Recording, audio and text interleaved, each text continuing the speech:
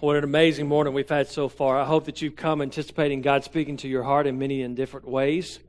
One of the things we're continuing to do is to continue in this series that we're in on protecting the home. Last Sunday, we had the opportunity to talk about a foundation, and that is the righteousness that is in each of us with our faith and our trust in Jesus Christ. Only those who call upon the name of the Lord will be saved. Only those who place their faith and trust in Jesus will be able to experience that righteousness. It is nothing that you and I can do on our own. We can't be good enough to be saved. We can't be good enough to experience righteousness and holiness. Just like that song that we sang, you overcome. God overcomes the things in our life and the sin through what Jesus did. So when we place our faith and trust in Him, we experience that together. So the righteousness that is in you through Jesus is something that is the standard that we set upon and that we set for our lives and everything that we do. How do we protect the home? We protect the home by guarding the truth, and that truth is the righteousness in you and me. Today what we're going to be talking about is practical things to help guard that truth. To help guard that truth. You see, for each of our lives, there's a lot of things that we can do to try to become better. There's a lot of stuff out there that we experience and try to do to make things better for our lives. But only when it comes to relating to other people will we understand that if we set a standard, the standard that God has for us, that we'll be able to have healthy relationships. And again, I'm not just talking about marriage. I'm talking about all relationships. I'm even talking about relationships that you have with your siblings, brothers and sisters, with your parents, with kids, with grandparents, with grandkids, with co-workers. Every relation that we have with other people, these standards you can apply in your life. Now, I'm here to tell you that none of us are perfect. I am not perfect. There are times that I mess up. You can ask Missy. There are times I mess up. She'll tell you many times. There are times that our home is not the perfect home. We make mistakes. Missy and I make mistakes in parenting. Our kids make mistakes. The reason I know is because I made mistakes. Just ask my parents. They're here. They'll tell you stories. Some stories. Some we won't share. Thank you, brother. But let me ask you this question. What standard do you have for your life right now in regards to how you relate to other people, how you relate to your friends or parents or whatever it might be? What is the standard that you have right now? Because let me tell you this. If you do not know the standard or have a standard for your life, somebody will set it for you. This world and culture that we live in will set the standard for you if you don't have one. And what you say, Paul, what do you mean by that standard? I'm saying how you live your life. What helps you make decisions in your relationships and in how you relate to other people. If you don't have that standard, somebody will set it for you. That's why it's important that if we're going to protect the home, the idea of the home that we have for ourselves and for other people, what we have to understand is that God has set a standard for us, and that's what we're going to talk about today. Because my question that I'm going to leave with you is, what is your standard? What standard do you have for your life? And what are you doing to guard that? Because you may think, okay, I have a standard. I know what I'm supposed to do. Well, what are you doing to guard that? Because if you don't guard it, somebody's going to come along and try to take that away or make you compromise or bring some things in your life that's going to change your standard that you have. So let's look at that today. There's 3 areas of standards in relationships that we're going to look at. Some very practical stuff. Now, as in the first service, you probably looked at your bulletin and said, there's a lot of blanks here. We may be here for a while. No, we're not going to be here for a while. You just need to keep up. Okay? Because we're going to go through these. Because again, it's not my standard. It's God's standard that we're setting out there that you and I know about. But are you going to guard that standard? That's the question I'm going to ask you at the very end. So if you doze off, it's okay as long as you get the final question. Okay? Stay with me. The first one is our mouth. Yes, our mouth. What comes out? Okay? The mouth, as we all know, is one of the most powerful things that we have in our whole being. Our mouth. What we say. The things that come out. The words that we use. Let me share some scripture with you, okay? Because there's a whole lot we could talk about this. We could be here all day talking about this. But again, I want to talk about this standard that we have in our relationships and how you relate to one another, and I'll explain what this has to do with protecting the home. The mouth. First verse, Ephesians chapter 4, verse 26 and 27. If you're not fast enough and turn there, you can read with me on the screen. They're all going to be listed on there. What this talks about is anger. Whew, we're starting off good. Anger. In your anger, the passage says, the Apostle Paul says, in your anger, do not sin. Do not let the sun go down while you are still angry. And do not give the devil a foothold. Now, does he say, don't be angry? No, it doesn't say that. There is a time in our life where we have anger. I have anger at times. Sometimes I'm even angry with God because of the things that He allows to take place. And I've told you before, I don't understand everything there is to know about God. But I'm journeying in my faith to understand more and more every day because of the experiences I've had. But there's some times where I'm just like, God, I don't get it. And it makes me a little angry. I was speaking with someone just the other day, and they were saying, I'm not really mad at God, I'm just angry because of what's happened. And that's okay. What Paul says is, in your anger, do not sin. Be very careful how you let that out. I told the early service, sometimes we just get so angry that we have to vent. And that's okay. Go find a tree where nobody's around and vent all you want to.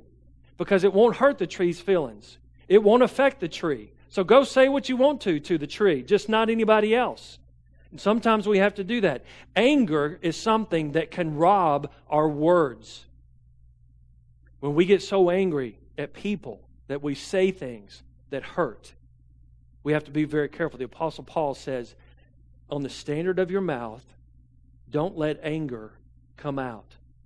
And why does he say don't go to bed with anger? Because anger is something that anger's unhealthy.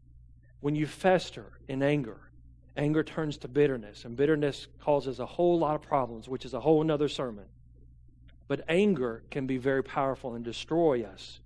We're going to talk about that in a little bit. But what we have to understand is that he says, don't let the devil have a foothold. When we sit on anger, when we allow anger to fester within us, we're allowing Satan to say, okay, you can take over. Because basically what he says is don't let Satan have a foothold. It's this idea that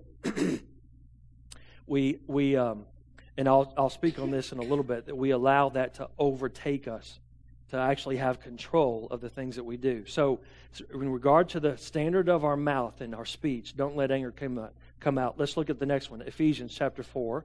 Again, a little later in that chapter, verse 29 through 32. This is speaking about our words. This is a passage I love, verse 29. Do not let any unwholesome talk come out of your mouths, but only what is helpful for building others up according to their needs, that it may benefit those who listen. And do not grieve the Holy Spirit of God, with whom you were sealed for the day of redemption.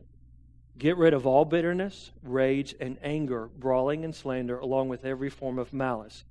Be kind and compassionate to one another, forgiving each other, just as in Christ God forgave you.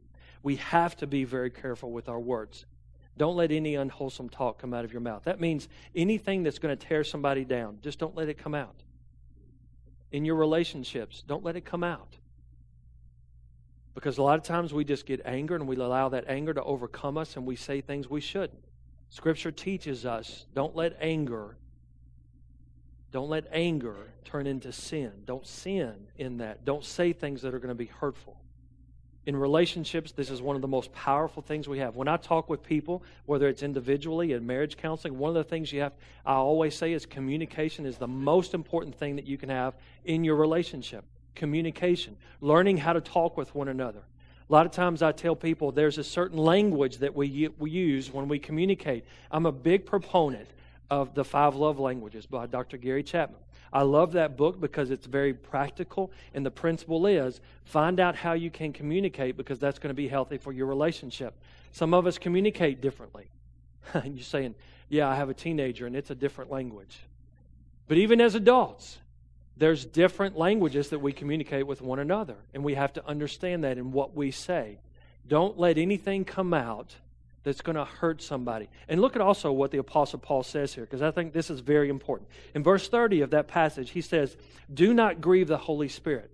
When we allow Satan to come in, whether it's anger or bad feelings, and we want to say things that will hurt other people, basically what Paul is saying is when you grieve the Holy Spirit, it's like you're not allowing Him to do what He needs to. It's almost like we're saying, Spirit, the Holy Spirit, when we're saying grieve the Holy Spirit, you take a back seat while I take over.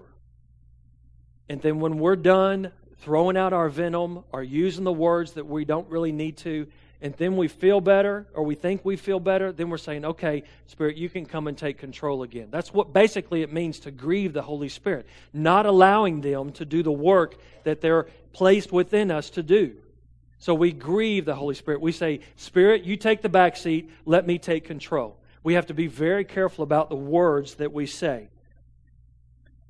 The next scripture, Ephesians chapter 5, verse 4, says this about thankfulness. It said, nor should there be obscenity, foolish talk, or coarse joking, which are out of place, but rather thanksgiving. Let the words be thanksgiving, being thankful for things, not focusing on the bad things. Now, I could talk a lot about the obscene language that we hear all the time and on TV and in movies and all that kind of stuff, the foolish talk, the coarse joking, the cussing. I told this story earlier, and I'm real careful about using examples from my family because my kids really don't like it. But sometimes I do it anyway because it's a good illustration and we all learn from it. And I learn from my mistakes. But as kids, not as teenagers because it's different. As kids, we used to always say, that the S word was a bad word. We don't say the S word in our house. And many of you are probably thinking, the S word, okay, that S word. Well, no, it was a different S word. And I hesitate even saying it because I still hate it to this day. Shut up. I hate that word. Shut up. That was the S word. We didn't say that. That was a cuss word in our house. So when the kids were growing up, they would say, oh, they said the S word, or they said the S word. And so as they're older, they begin to think, oh, somebody said the S word. So when they heard somebody say the S word or referred to the S word, they thought it was shut up or stupid because those were S words. And we didn't say them in our house because I don't like those words. They're degrading. They're just wrong. They're not something that builds people up. And still to this day, I don't like it. When they say, I'm like, don't say that word. That's a cuss word in our house. Don't you remember that? No, exactly. That's what they say. But we have to be very careful. Another passage, let's continue on in James chapter 3. I love this passage because it talks about the tongue and how powerful the tongue is, the fact of taming the tongue. Listen to what it says in verse 6. The tongue also is a fire, a world of evil among the parts of the body. It corrupts the whole person, sets the whole course of his life on fire, and is itself set on fire by hell. Strong words about the tongue. A lot of times we say words that we wish we could take back. A great illustration is there was a small town pastor of a small church in a town, and he had problems with, people gossiping and talking bad about other people. And I know we don't deal with that at all here.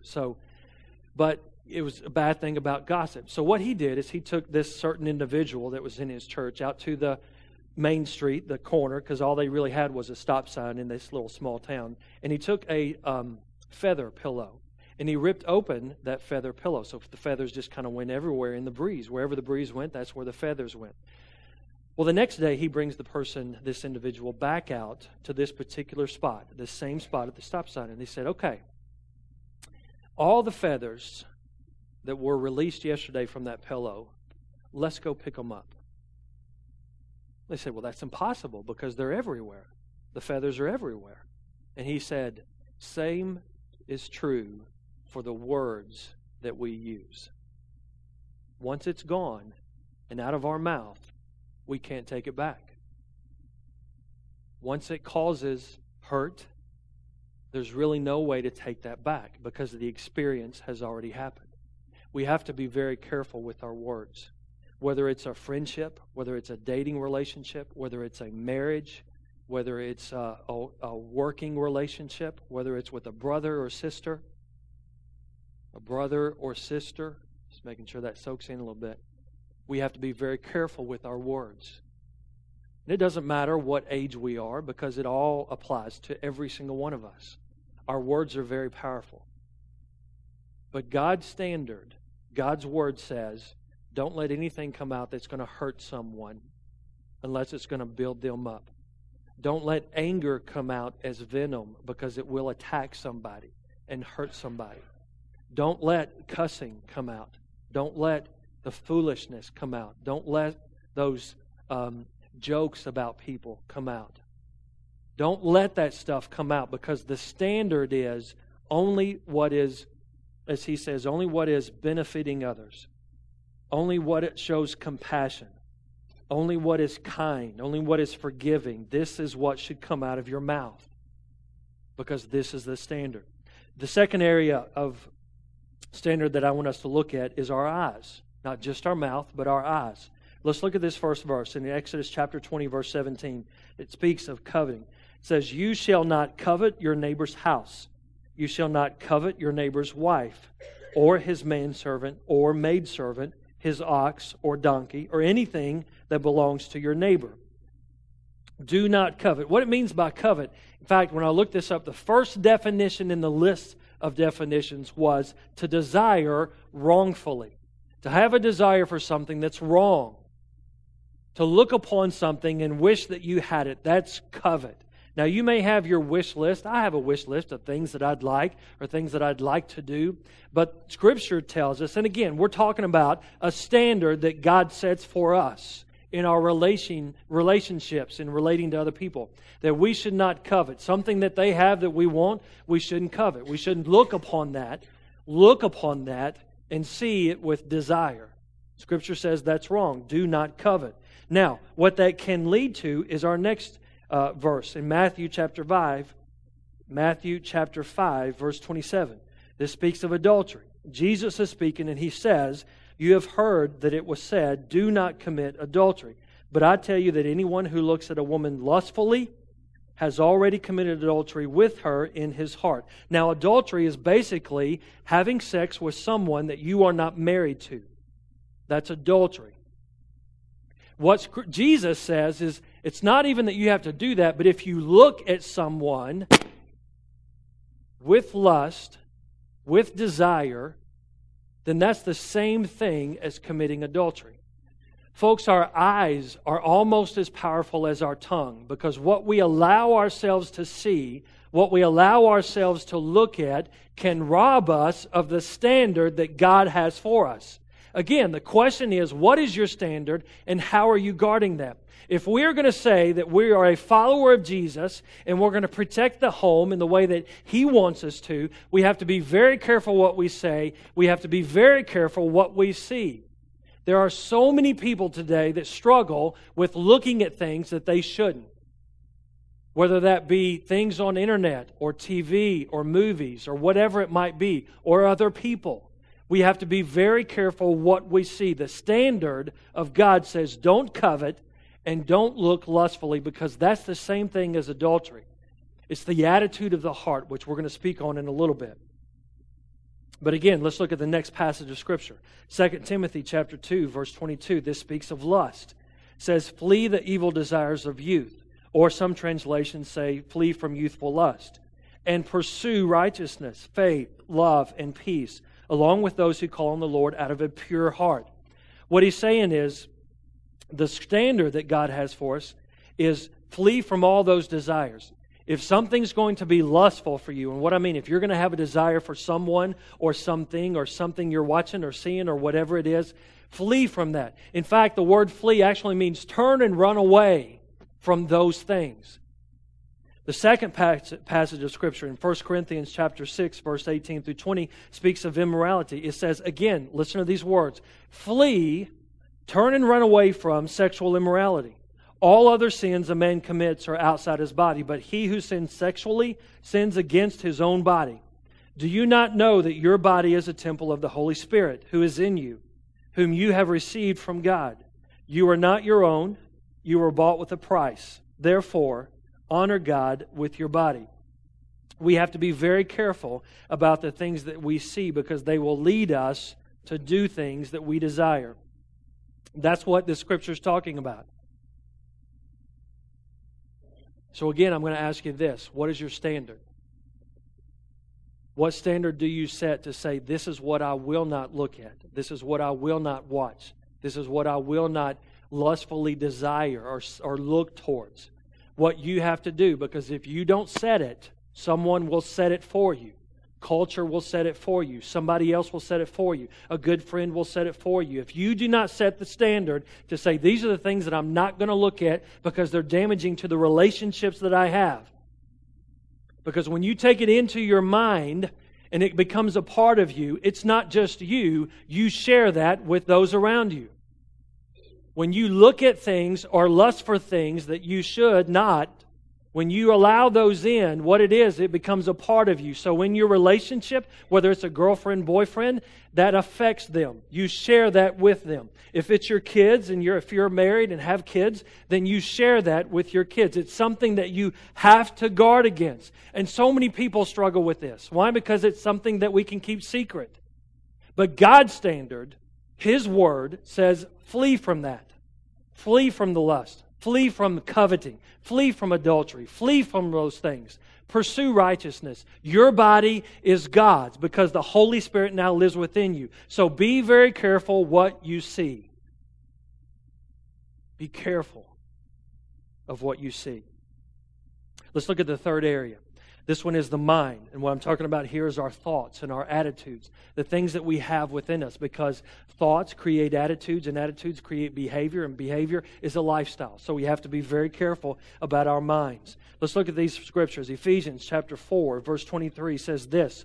To be made new in the attitude of your minds. What the Apostle Paul is talking to the church in Ephesus, the early believers, those who said they were followers of Jesus. He said, this is how you need to live. Understand that you've been given a new attitude. Because of what Jesus did, understand that this is how you are supposed to live. This is your attitude. And so it's very important that we have the right attitude. Knowing that Christ has now come and lives within us through the Holy Spirit, now we should have the attitude. In fact, Paul even says in this passage, throw off all the old things because you've been given a new attitude. You think differently, you see differently, you speak differently because of the Spirit that is now in us. The attitude of our heart is also very important. Let's look at the next passage, Romans chapter 8, verse 6 through 9. This talks about the Spirit that is within us. The mind of the sinful man is death. The mind, what controls our attitudes and our actions. Our mind of the sinful man is death. But the mind controlled by the Spirit is life and peace. The sinful mind is hostile to God. It does not submit to God's law, nor can it do so. Those controlled by the sinful nature cannot please God. You, however, are controlled not by the sinful nature, but by the Spirit, if the Spirit of God lives in you. If we profess to be followers of Jesus, if you call yourself a Christian, know that Christ now lives within you. His Spirit is within you. If you claim that. Because there's a lot of people who claim to be Christians who aren't followers of Jesus. Let me tell you that. Our churches are full of them. People who say they're Christian and say they believe this, but they don't live it. That's a reality that we all have to deal with. So what I'm talking about is if you follow Jesus, then you now have the Spirit within you. You have a new attitude, a new mind, something that is controlled by the Spirit.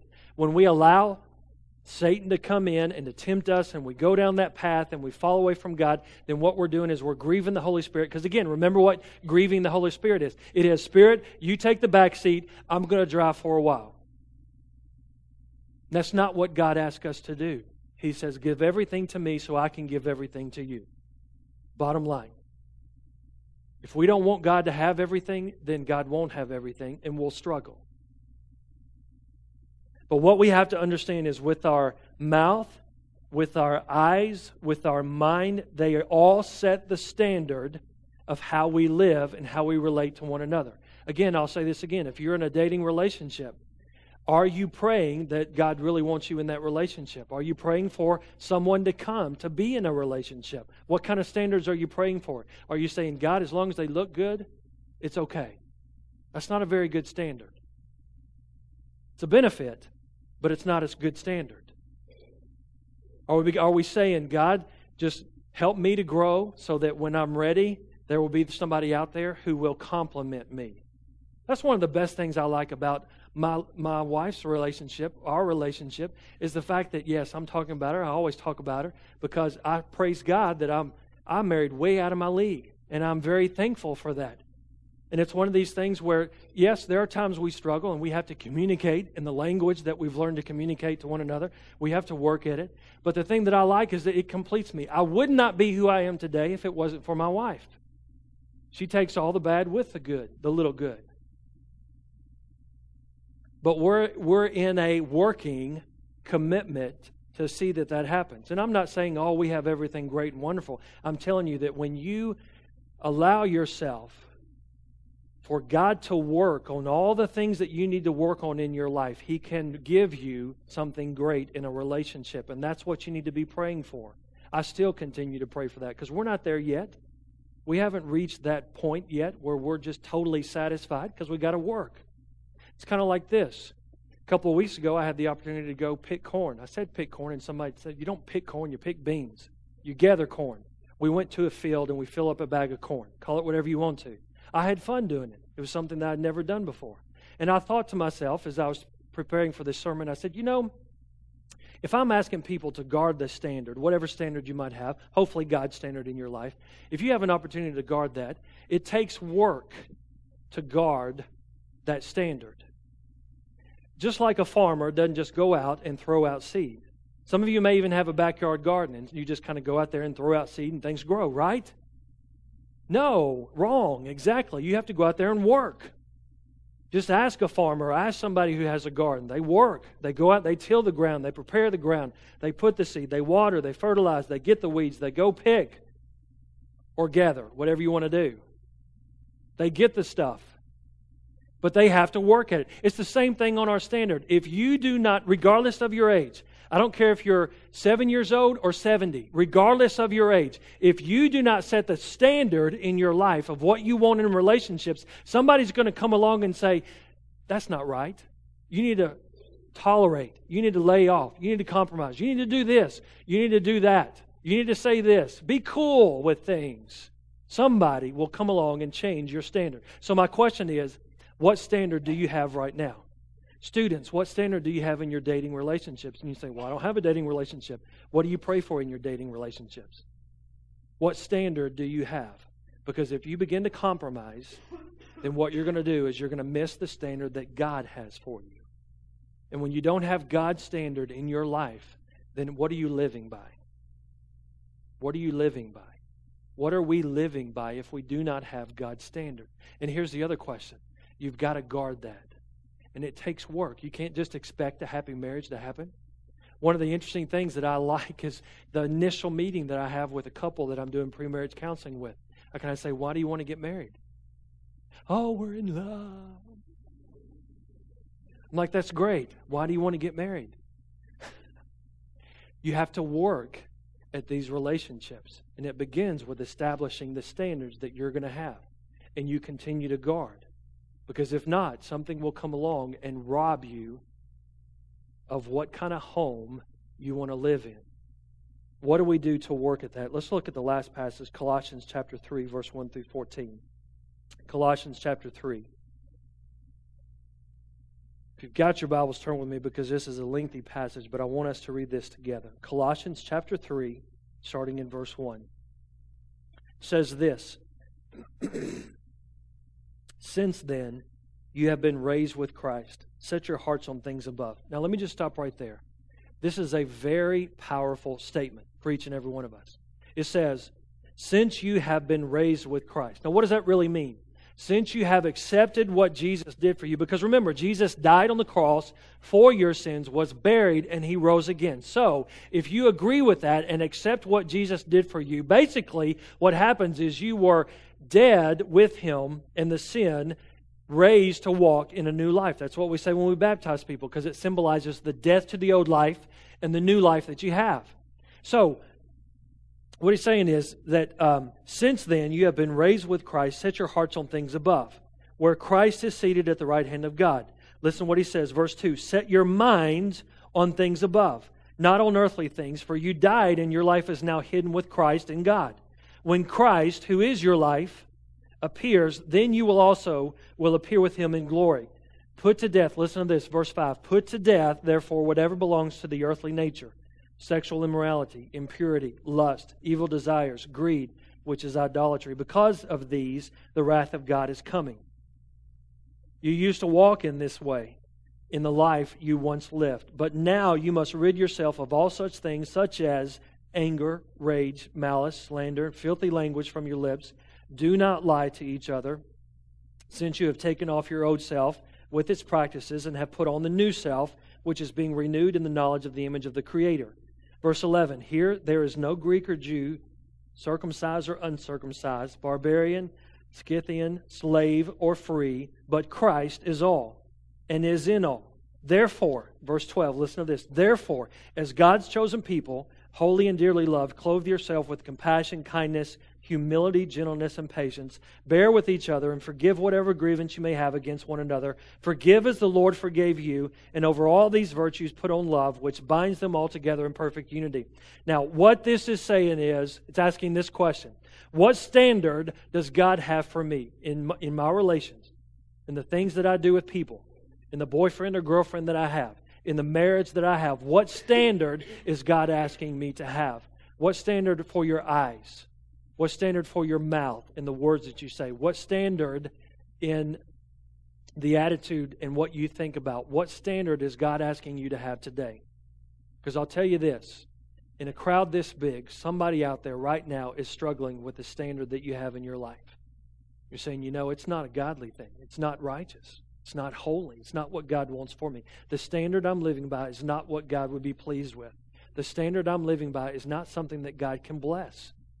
And my question is, why are you living by that standard when you can live in freedom by the standard that God has for you?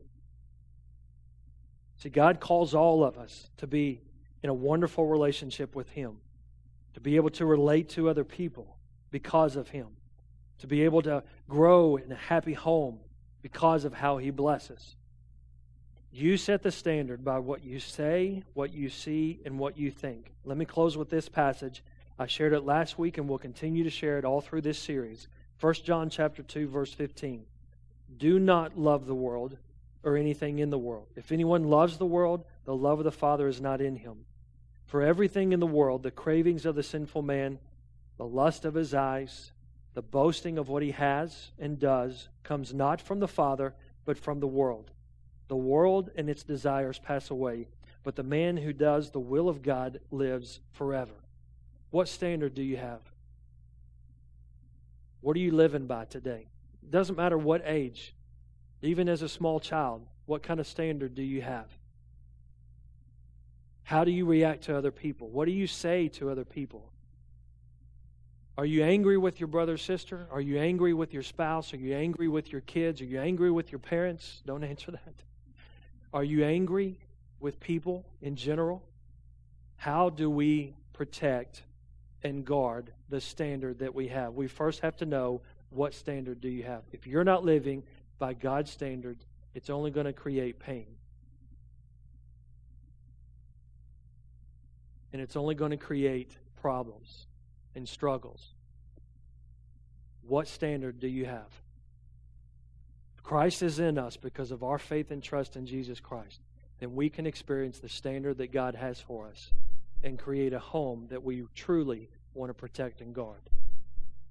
What are you guarding today? Let's pray.